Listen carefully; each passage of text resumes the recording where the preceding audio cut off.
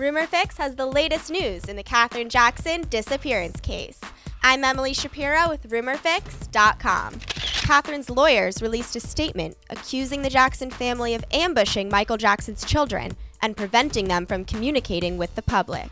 The statement says, "Yesterday afternoon, certain Jackson family members ambushed Katherine Jackson's home after their vehicle tore through security gates on the tails of the SUV containing Michael Jackson's children. After exiting their vehicles, Jackson family members ran up to Michael's children as they yelled and began to aggressively grab at the cell phones in their hands." The latest tweet from Paris Jackson says, "9 days and counting. So help me God, I will make whoever did this pay." Be sure to check out RumorFix.com for more updates on Katherine Jackson.